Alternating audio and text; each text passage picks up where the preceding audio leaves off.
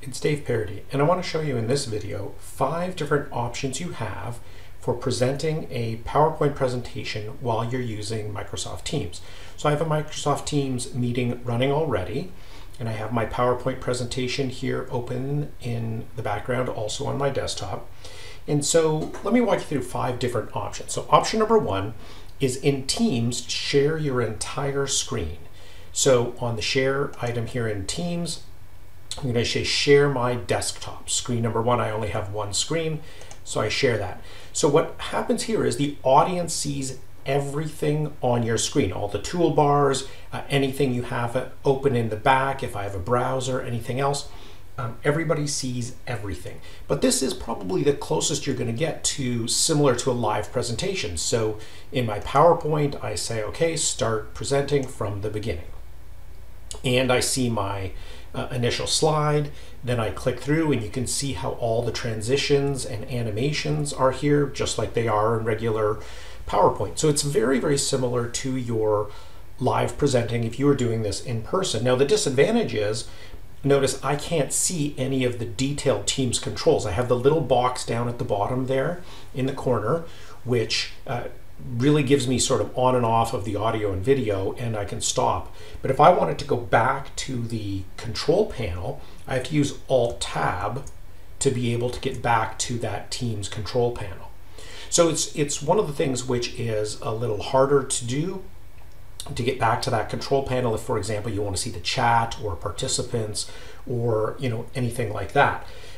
But it is the closest to what a real presentation situation would be. I'll go back to my presentation, hit escape, and now I'm back. And again, the audience sees everything that's on your screen. So that's option number 1. Option number 2 is that you can share the slideshow window. So when you're in PowerPoint and you start up a slideshow, so I'll go from the beginning again,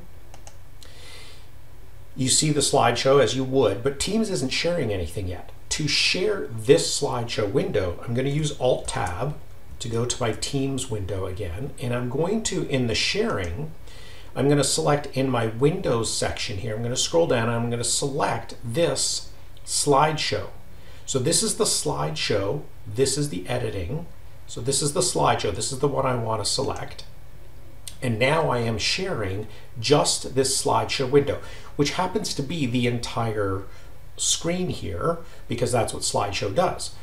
But it is actually sharing a window. So your audience didn't see anything else that was on your desktop at the time. And again, it's very similar to live presenting. When I move through, again, I get all of that's a morph transition and these animations, all of those builds. But again, we lose the detailed Teams controls. You can always get there again through Alt-Tab to get back to the Teams controls. So that's sharing the slideshow window.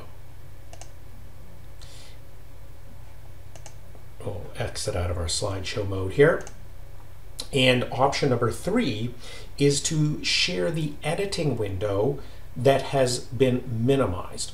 Now, this would be okay if you don't need animations or transitions, because what we're going to do is we're going to share this window here, but we're just going to minimize some of the editing features of it. So what we're going to do before we start to share it is I'm going to take this vertical divider between the thumbnails and the actual editing area, and I'm going to drag it all the way to the left until it just says thumbnails.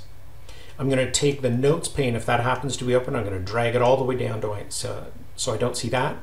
And I'm going to collapse the ribbon. So this little upward pointing arrow here, I'll click on that, collapse the ribbon. So what I've done is I'm still in editing mode, but I have pretty much only the slide showing. I don't have any of the editing tools showing. So when I go to share, and I go to share in Teams, I'm going to say I want to share PowerPoint, that window. And what is being shared to the meeting is just this window. The downside of this is that you are still in editing mode. You're in editing mode, which means you can't use any animations or transitions because they're actually not there. If you have media on a slide, for example, a video, you can't play it automatically. The audience also still sees this whole editing mode, so it sees all your ribbons up here and everything. It is a little easier if you have other content. Let's say you have some notes in a document over here on your screen. You can still see them because it's just showing that window. You can easily get to the Teams controls. Just simply click on there, the Teams controls. If you have a big enough screen, you could even move these side by side if you wanted to. My screen's not big enough right now. So it gives you an option, but you lose some of those great techniques about using the transitions and animations, because when you're in PowerPoint, you can only simply use really your up and down arrows or your page up and page down buttons to move through the slides. There's no animations or transitions possible. So that's option number 3, some advantages and disadvantages there. We'll stop sharing that. Option number 4 is to run slideshow in a slightly different way. So I'm going to go back to PowerPoint and I'm going to pin my ribbon down again. So it's there, and I'm going to expand this so I see my thumbnails again. And what I'm going to do is in the slideshow ribbon, I'm going to go into set up slideshow. And the default is presented by a speaker full screen. What I'm going to do is I'm going to change it to this second option here, browsed by an individual window. So what this is going to do is it's going to use slideshow mode with all of its advantages, but it's only going to use this window that PowerPoint has open, not the full screen, which is going to allow us to see Teams or anything else that is on our desktop. So I'll click OK. And in our Teams, I'm going to share. And again, I'm just going to share PowerPoint here. So it's sharing just PowerPoint. And in PowerPoint, when I say slideshow, start from the beginning, you'll notice what it does is it goes into slideshow mode. It's slideshow mode though, but it's just in this window, not the full screen. So I can still see anything going on out here that I have on the desktop, things I need to refer to, notes that I'm taking. And when I'm in slideshow mode, I can advance through the slideshow mode, and you notice it has all the animations, all the transitions, all the media playing, all of that works because this is slideshow mode. It just happens to be within this window. You'll notice there are black bars on top and bottom. That's because the window is not exactly the same size as the slides. Your audience does see some controls down in the bottom, but it is closest to slideshow mode because it has everything in it. The Teams controls are easy to see because, again, we can click here, we can display them on the monitor if we have a big enough monitor. And it really gives us kind of the advantages of both. It is a slightly different look for the audience because they may see some black bars and they may see some controls at the bottom.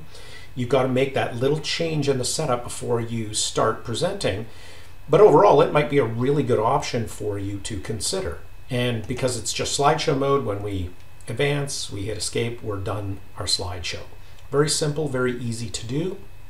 And all we did again is in our slideshow ribbon, set up slideshow, we changed it from presented by a speaker to browsed in an individual window. So you just need to remember to go back, set that, because next time you do it, maybe it's going to be a live presentation.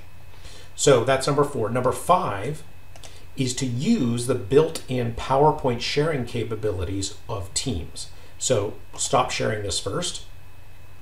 And so number 5 is to use the built-in PowerPoint sharing capability. So when you go to share, the two areas we've been looking at so far are desktop and window, which is the full screen or one of the windows you have open.